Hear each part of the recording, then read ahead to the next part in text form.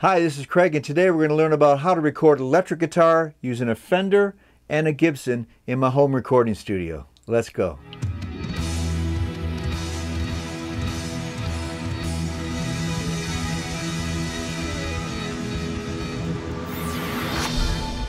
Hi, this is Craig from Craig Colley Music. Hope you're doing well wherever you are in the world today. Today we're going to learn about how to record an electric guitar, I almost said acoustic, an electric guitar using a Fender Telecaster and a Gibson ES347 Custom. If this is the first time joining us, you might want to look at the past episodes to get you up to speed where we're at, because we're recording the song from start to finish, a song called Kenny's Song. We've already done the grand piano, we've done the bass, the drums, acoustic guitars, several acoustic guitars, and did a lot of comparisons there. And now we're adding the electric guitars to give a little punch to it. And these will be very simple parts today. So let's get started. I'm going to put down the Gibson and we're going to start with the Telecaster. All right, I'm set up here, got my headphones on, got my guitar plugged in. And we got several cameras in the studio today, so I'll give you a quick glimpse of that. Camera 2 is on the guitar, camera 3 on the guitar. Camera 4 is an overhead looking down on the keyboard that I control the computer with, along with the keyboard I would use if I was going to play keyboard. And you can see the guitar here. 5 is a shot from behind me here, seeing the multiple screens that we have. It's pushed down a little bit lower because you see the guitar today. Camera 6 is the screen that we'll be working from. Camera 7 is another guitar angle right over here. Confused myself here. And then an overhead behind me of the whole studio setup. If this is the first time seeing the studio, lots of technology in this room. Today we're going to keep this creative, not too much tech talk, a little bit about the guitar. First of all, this is a standard Telecaster. I've had this guitar probably, I don't know, close to 30 years now. Used it a lot when I was touring doing country music out of Nashville for years. And actually had a special pickup and bridge system put in it through an endorsement that I had through a company. Honestly, I don't even remember the name of the company, through the NAMM show years ago. It made the thing a little more twangy sounding, which at that time for the country music I really liked the sound of it. But today this song is really straight ahead, real straight ahead strumming, and we're going to pick up some accents that we've already recorded. I'm going to go over here to the sequencer. If you're here for the first time, you'll want to go back and watch the previous episodes, because I cover a lot more of some of this tech equipment that I'm using, some of the software, some of the hardware. And in the creative sessions, I don't want to go back into that all the time, so I'm going to stay away from that today. Really going to work through what's on the screen, which I'm showing you here. And this is the sequence we're in. We're going to be recording the Telecaster track here and the Gibson track here. And we have a mixing board over here where we control the sounds, and to get a good comparison, everything's going in the same. I also want to show you, I'm going to put on my glasses here so I can see. This is also going through a plug-in, and this is through Waves. It's called GTR. They have multiple different sets of effects that you can put in line, and then also to a guitar amp, in this case twin guitar amps. Now the way I record this guitar is I'm coming in through a dry signal. It's literally coming in recording just what the guitar sounds like without any effects on the guitar at all. Even though you're hearing them, the guitar is dry. The reason for this is I can change all these sounds that I have in this toolkit here, this tool rack. Since you made it this far in the video, welcome to Craig Colley Music. If you'd like to receive more information and watch more videos just like this one, hit the subscribe button right now and ring the bell. That way you won't miss out on any of the free stuff coming your way at any time and later in the recording. So I just find a general clean sound for this guitar and to compare both of them. Now this does have a little bit of echo on it, or I should say delay. So it's going through a gate, it's going through an EQ. The phaser and the chorus are off, a little delay and a little spring reverb, and then going through a punchy setting on this amp setting. And I'll cover more of this in other tutorials, but that's what the sound is right now, and I can adjust it to anything I want later. That's the way I record. Buffer's at 256, maybe a slightly high, but I'm going to chance it and see if we can use it that way. One thing I do want to show you, this part right here is a capoed guitar part, and I'm going to play this because the electric guitar is going to work kind of in harmony with this track here. That part there. which was capoed up. This is in C, is played in C. These are E chords. And I'm going to mimic that a little bit on electric guitar, so that makes that stand out a little bit more. Because when I play that along with the acoustic part that's already laid down,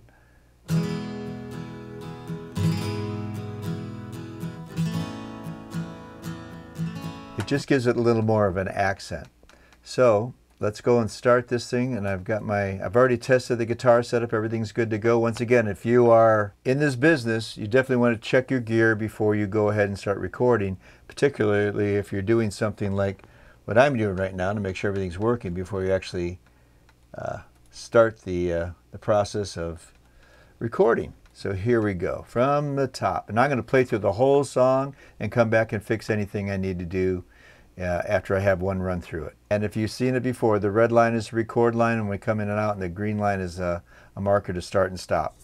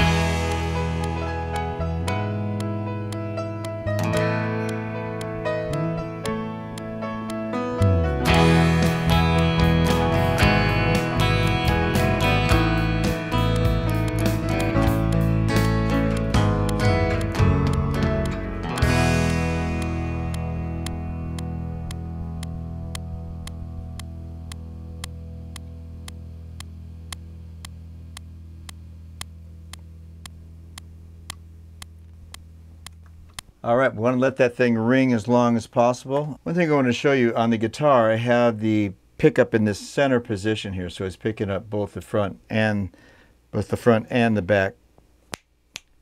One thing I want to show you, I'm on the center position of the Telecaster, giving a little fuller sound between the front and the back pickup here.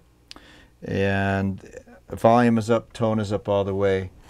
Just a straight Telecaster sound. All right. Now we're going to switch and put on the Gibson and run that track again. All right, we've got the Gibson going now. Let's take a look at this guitar. This is a Gibson ES347. Believe it or not, this guitar I bought in a music store in Orlando, Florida in 1979, 80, I guess, 1980. And I was playing a big, in a big showroom. We used to play these gigs where we had, I don't know, like 1,000 people in these rooms every night. And somebody had scoped out our band and knew exactly what they wanted, broke into the performance hall and stole just certain guitars and certain pieces of equipment, and one of them got stolen. I had an all maple Gibson. Anyway, this guitar I actually found hanging on a wall in a little guitar shop, probably the best guitar they had ever in their life, in Orlando, Florida, and picked it off the wall. The guy wanted $600 for it. I did it in an instant because I knew the guitar was worth about $2,500. I don't think he knew the value of the guitar he had hanging on the wall, obviously. I remember carrying it out in a paper bag, but I already had a case because they took my guitar, my other guitar that was similar to this, but they didn't take the case. So I had a case for it already. It worked out great. So I've had this guitar a long time, and I'm going to keep the settings similar. Tone all the way up, volume all the way up, pickups in the middle. This has a switch that allows this guitar to switch from a humbucker to a single coil within these pickups, which is really handy because you can use lots of different variations with this guitar. But right now, we're just going to keep it fat. It's a little bit louder than the Tele, so I'm going to turn the gain down on my monitoring of this right now. And let's take this from the top and see what this one sounds like. The Telecaster is now turned off. We're just going to record the Gibson, same track, plowing all the way through, and here we go.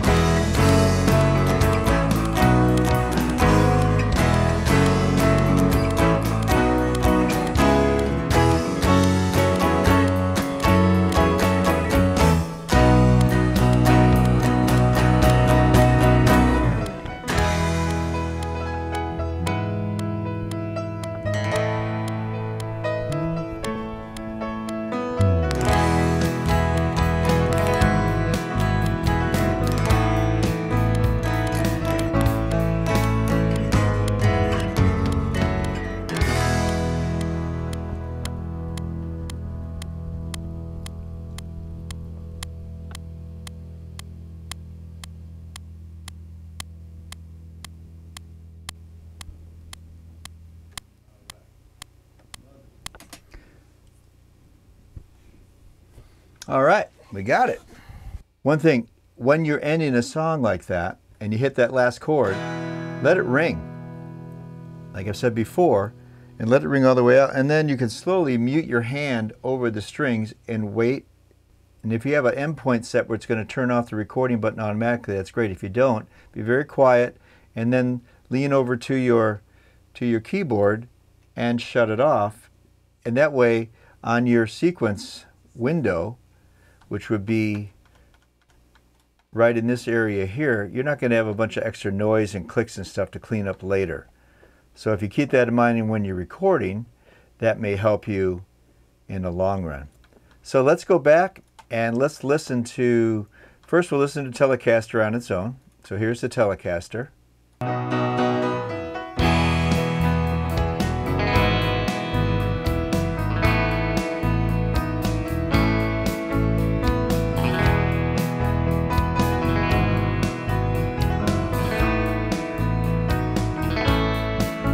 Now you can tell right off the bat that the Telecaster is a lot brighter than the other one. You could tell right off the bat the Telecaster is much brighter. So here's the Gibson.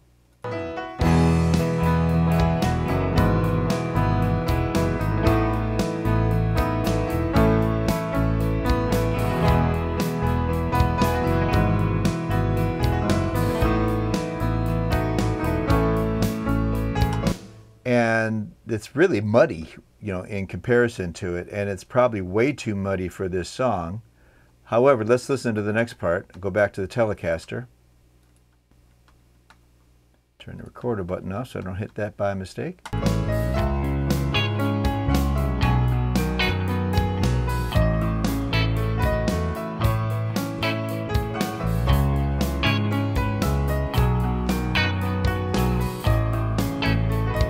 The delay is a nice little feature there. One thing to note on the delay,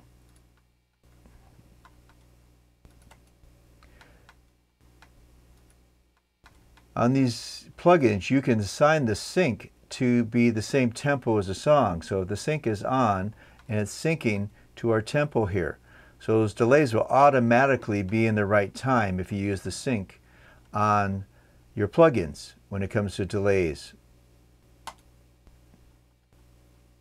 Back to the sequence. Let's listen now to the Gibson. And they are going through the same set of plugins. Nothing's different there. In a mix down, they would be handled completely differently, but we're just giving a raw example of both guitars in this song.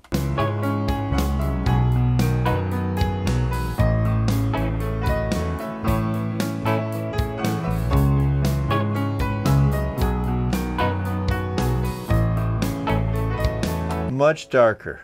Now for comparisons, I always like to take these two guitars, pan them opposite sides, turn them both on, and listen to them together, which we'll do now.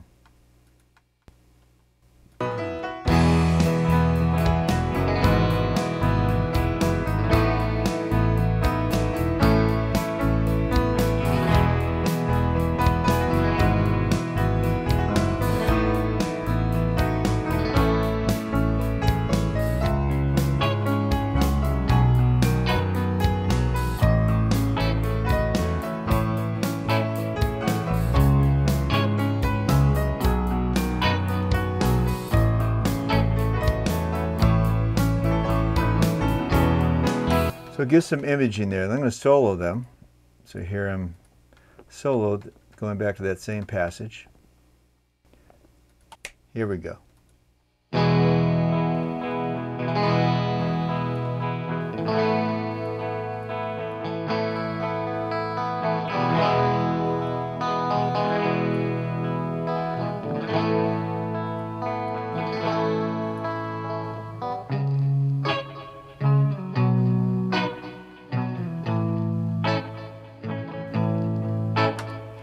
Now there are some timing issues, and I'm playing these a little bit quicker than normal, just so I can show the comparison of the guitars. What I will do is go back and re-record these, tighten them up, and we'll go into an edited session to tighten all these places up, because if there's one area in here where if I was to use both of them and one of them's hit before the other one, there was one I heard that was a little out of time. Most of them are pretty tight.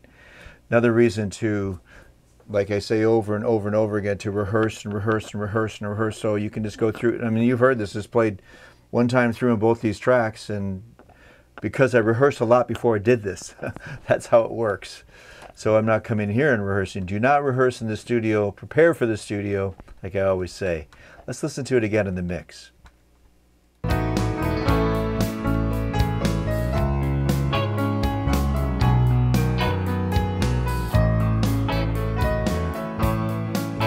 Now I'm going to turn off the acoustics and I'm going to turn off the grand piano, and we're just going to hear a guitar, electric guitar with bass and drums.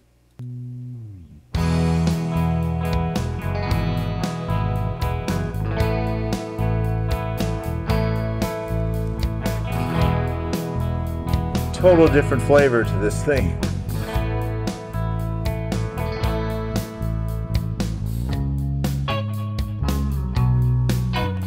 Now I'll add the acoustic guitar.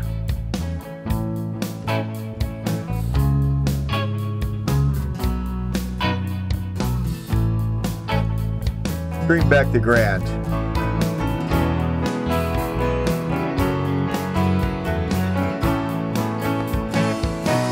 Now I'm going to bring the guitars. The electric guitars have been much louder than they normally would be for recording purposes. I'm going to pull it back a little bit into the mix.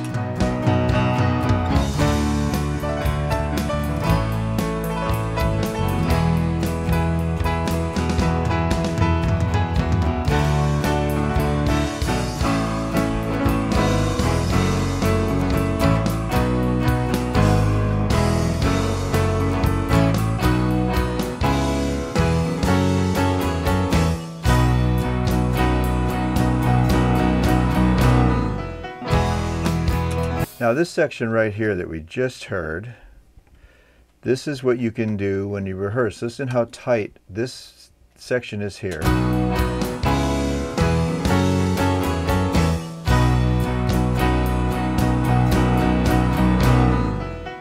Especially right here. Has a lot of dynamics, a lot of feel to it, and there's a lot of preparation for that. And it all happens just with knowing what you're going to play and practicing it until you're proficient at it, so you can knock it out in a session in 1 or 2 takes through. All right, now I like personally the Telecaster better. I'm going to turn off the Gibson. I'm going to put the Telecaster where it would commonly be, along with, right now we're just having a Martin guitar, acoustic guitar with a Martin capoed here, just for this comparison. And now I'm going to play this just with the Telecaster and the Martin and the piano.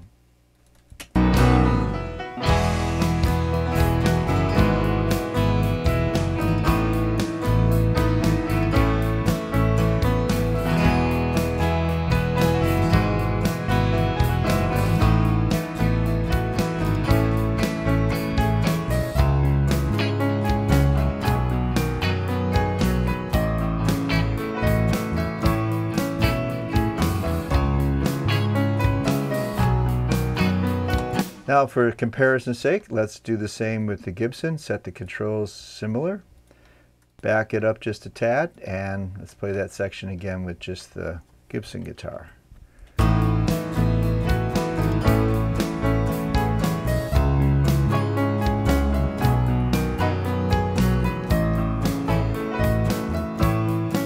Definitely much darker, but warmer.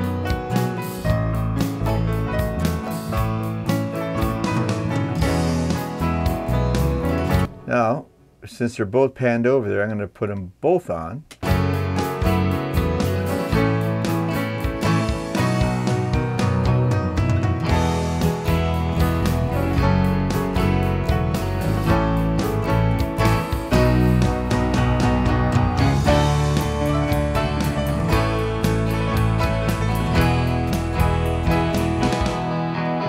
Both of them over to the side.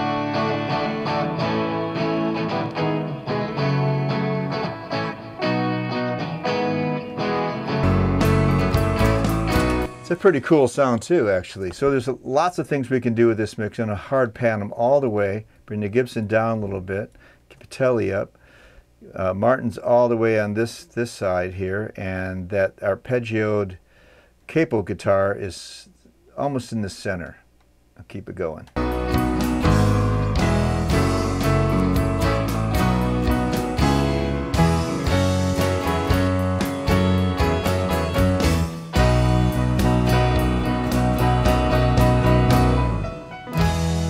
All right, let's go back and hear that section again and just take the piano out and see what this sounds like with these guitars.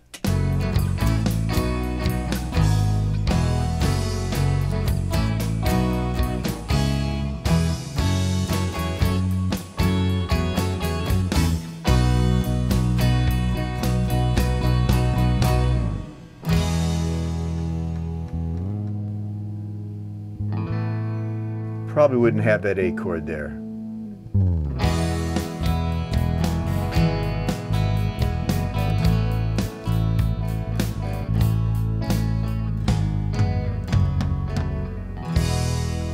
That works pretty nice too.